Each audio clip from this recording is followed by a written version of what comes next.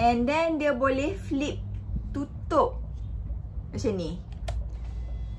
So lens pun akan tertutup. Tapi dia boleh juga kalau nak bagi macam ni dan macam ni.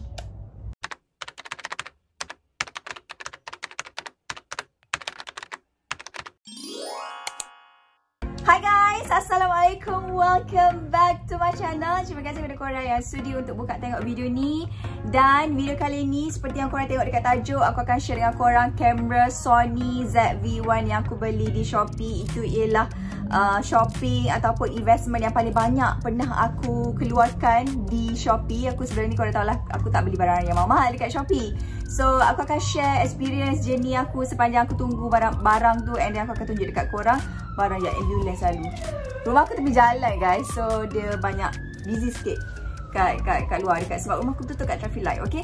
But before aku start video ni, aku nak beritahu dekat korang yang tudung yang aku pakai ni, shawl pleated ni, okay? So shawl ni daripada The Alisa. Korang boleh tengok dia punya Instagram. Dia adalah subscriber aku. Thank you so much sebab hantar banyak gila tudung. And this one is one of my favourite. Kalau korang nak, dia jual yang ni hanya RM5 untuk reject. Tapi aku pakai ni pun reject juga, tapi tak nampak macam reject pun. So thank you Shifa nama dia. Thank you Shifa, hantar. Nanti hantar lagi tiba. Okay, so guys, aku akan share dengan korang kamera Sony ZV1 yang aku beli tanpa kita melengahkan. Tanpa kita melengahkan masa. So inilah kameranya. Tada! Nanti kita akan switch, kita akan tukar, kita akan tengok apa beza pakai kamera phone dengan kamera Sony ni. So nanti aku akan letak dia punya microphone apa semua, so korang boleh tengok apa beza, okay? So now kita check it out barang-barang yang aku dapat. Ini box yang dia hantar, okay? Dia dalam satu box ni, barang dia pakai kurir JNT. Sangat cepat, hari ni dia post, esoknya tak sampai lagi. Sebab JNT demam. Abang JNT demam, aku call, abang kat mana? Abang kat mana? So dia cakap abang demam, tiba. Bini dia yang cakap, aku call. So tak apalah, dia hantar the next day. Alhamdulillah selamat sampai. And barang-barang yang aku dapat dekat dalam ni, aku akan share dengan korang satu persatu. Tapi sayangnya charger dia tak hantar dekat aku, okay? Charger dia hantar waktu tu aku tengah makan tau. Aku tengah makan, lepas tu aku dapat call. Dapat call tu aku naik nombor tu ditulis daripada Penang. So aku angkat lah call. Aku tanya, aku cakap hello Yaya Nadia. Aku cakap you ada beli kamera? Alamak, siapa pula ni? Cakap ada. I lupa nak bagi charger. Hah? Lupa nak bagi charger? Aku tu macam, oh ni charger dia, okay? Ini charger dia. I lupa nak bagi charger and 2 extra batteries. Dia cakap macam tu. Cakap, sorry sebab I lupa. Cakap, tak apa, you hantar. So I hantar dekat you hari ni, and nanti I update tracking number dekat Shopee chat lah. Cakap, okay. So, just aku rasa servis dekat kedai ni sangat-sangat bagus. Dia sebenarnya boleh je dia chat aku, tapi dia membuat pilihan untuk call aku. So aku rasa benda tu bagus lah, okay? Sebab aku tak tahu pun dia tak hantar charger sebab barang boleh sampai, okay? And then aku tunjuk charger lah, Lala cakap pasal charger. Charger ni dia hantar yang macam ni, so 3 bateri. And then aku dapat 1 bateri daripada Sony dan 2 extra bateri. So aku ada 3 bateri guys, which is good. And then kalau korang tak tahu harga, korang kena tengok video yang sebelum ni aku post, daripada harga asal berapa dan harga yang aku dapat ni berapa, which is aku rasa macam sangat berbaloi, okay? And then aku juga dapat shooting grid ni, okay? And then dia ada kabel sekali supaya kita boleh connect. Okay? Sebab dekat sini dia ada tunjuk dah berapa on, nak kiri kanan apa semua. And then ini dia punya kabel untuk kita connect. Benda yang paling aku suka, dia bagi juga sling bag, leather bag macam ni, leather sling bag macam ni. So dia agak cool untuk aku pakai, tapi risau jugalah kalau ada orang buka dan ambil kamera kan. Tapi benda ni akan duduk dalam handbag je lah. So sangat-sangat cantik weh. Dia just nice dengan kamera Sony tu, sangat-sangat compact. And then macam biasa dia akan bagi blower untuk kita cuci kamera. Dia ada juga bagi kalender, okay, 2021. Sangat bagus lah, okay. And then LCD screen protector. Lepas tu ada lagi mikrofon. Mikrofon ni agak besar, dia macam serabut tau. Kalau dia bagi aku dia tak sesuai dengan kamera Sony ZV1 ni sebab dia sangat-sangat besar tau. Aku pernah tengok dah yang macam ni, okay. Kalau pasang nanti dia macam besar macam tu, so memang tak ngam. And then kamera ni sebenarnya dia dah memang ada mikrofon, so tak ada masalah lah kalau aku tak pakai yang ni. Tapi yang ni bagus lah sebab dapat free kan sekali dengan kamera hari tu. Lepas tu dia ada juga bagi memory card 64GB. Lepas tu and then yang ni kalau korang tengok aku ambil package yang LED punya. LED aku tak buka lagi. Kenapa aku tak buka okay.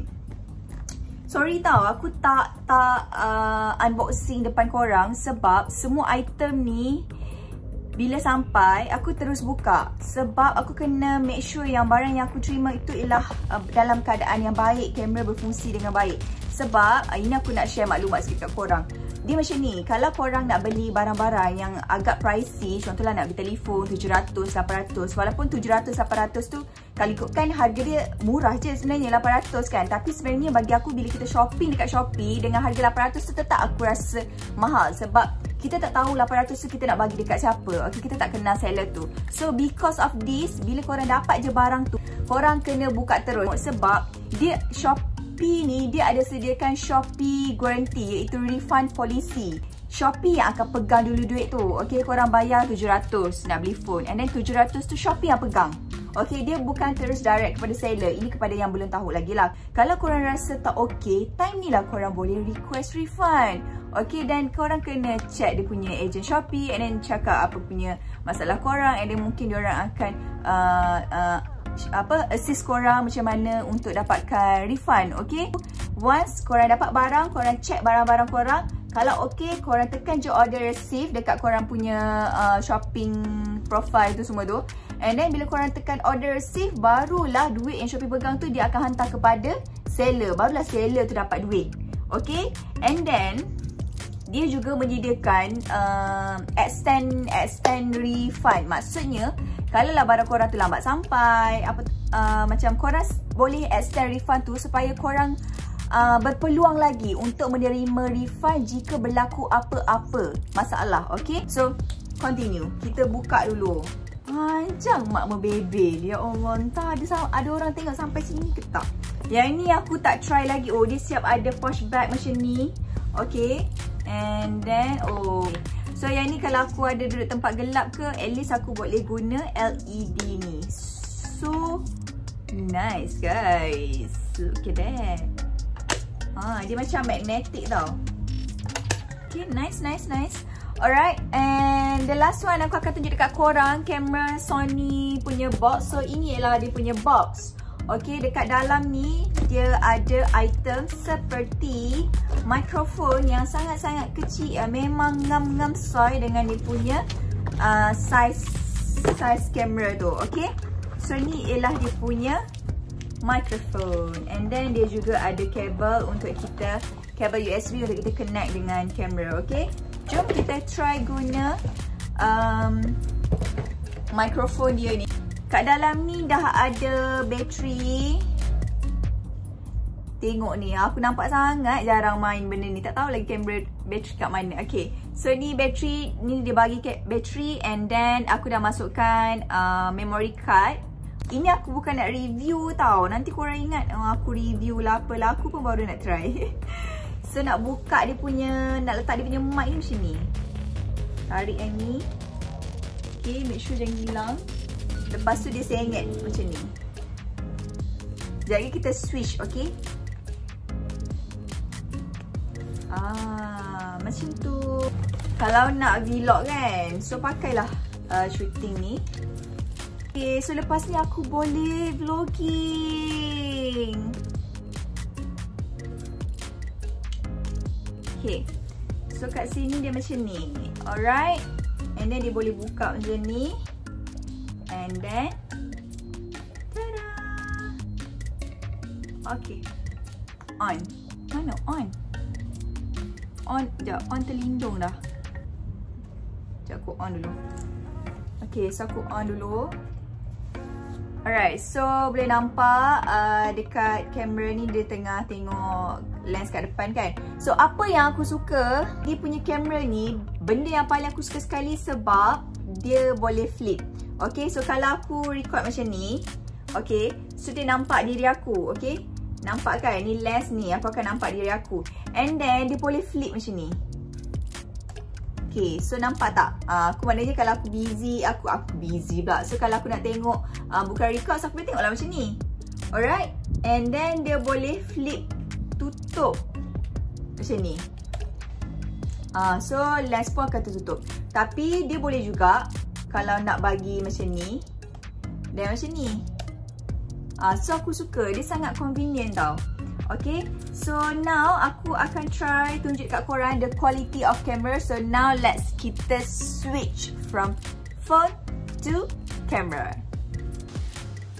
Hi guys, so sekarang ni aku pakai kamera Sony ZV1. Korang boleh tengok perbezaan antara kamera dengan kamera phone dengan kamera Sony yang aku pakai sekarang ni. So tadi aku record dan biasanya aku record pakai kamera iPhone 11 Pro Max, okay. And kamera dia sangat-sangat okay kalau kita record daripada belakang macam ni. Tapi sebab kita rasa tak selesa, takut macam ada yang tak fokus ke apa ke, so that's why kita guna kamera depan. So kamera depan ni dia akan pecah sikit. And the different part juga ialah aku tak pakai mic untuk kamera iPhone ni, okay. And then ada juga subscriber aku komen, dia cakap audio aku pecah. So maybe disebabkan aku kuatkan level volume audio, so that's why maybe dia bunyi pecah. But right now aku dah pakai kamera, and kamera tadi kan ada mikrofon. So aku nak korang komen lah macam mana beza dia semua. Sebab pakai mikrofon maybe lagi clear and lagi sedap untuk dengar,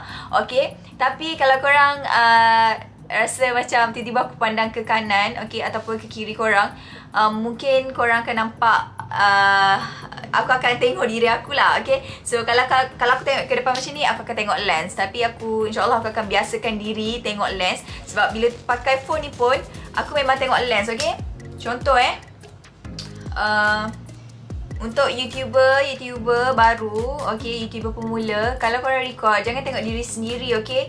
Jangan tengok diri sendiri dekat sini. Tengok lens. Lens kat mana kalau record kat depan? Lens aku kat sini. So kalau you guys shoot pakai phone, tengok dekat sini, okay. Tengok dekat sini, your lens. Bukan tengok dekat diri korang, okay. So barulah ada connection between you dengan you punya viewer, subscriber, okay. Aku juga suka kamera ni sebab dia boleh fokus yang sangat bagus, okay. So aku akan tunjuk dekat korang. Okay. Contoh okay. Nampak tak? Ke aku yang tak nampak? Aku ni rabun tau. Aku rabun jauh. Okay, so aku harap dia dapat track lah kot. Okay, so aku rabun. Okay, so dia akan back ke aku semula. And tunjuk barang tu dia akan cepat untuk tangkap. And then back to objek yang seterusnya lah. Okay guys, and the other part juga, kamera ni dia ada, bila kita on record, dia ada lampu merah. Aku lupa tunjuk dekat korang. Dia menyala lampu tau dekat kamera tu. So aku tahu yang aku sekarang tengah on recording. Kalau lampu tak merah, maksudnya aku bukan tengah record diri aku lah, tengah cakap seorang-seorang tanpa record. Itu benda yang paling menyakitkan hati bila kita buat video tapi kita tak record. Oh, ibarat sama macam kita dah charge phone tapi lupa nak on plug. Macam tu lah. Aku tak tahu nak cakap apa. Aku sangat bersyukur dengan it's not achievement juga sebenarnya. Sebab kamera ni bukan 100% aku guna duit aku. Okay, I got my supporter, my mom yang support aku untuk aku terus buat YouTube, fokus on YouTube apa semua. Dan aku rasa kamera ni ialah penutup 2020 yang sangat bagus. Dan aku mengharapkan 2021 rezeki lebih murah. So guys, thank you so much for watching this video. Untuk video 12 sen aku akan buat. Sangat tak sabar nak share dengan korang guna kamera ni. And then lipstick, lip matte, pink flash, tak sabar gila nak share dengan korang. Okay, so I'll see you guys on my next video. Thank you so much for watching. Thank you so much. I love you guys. Bye.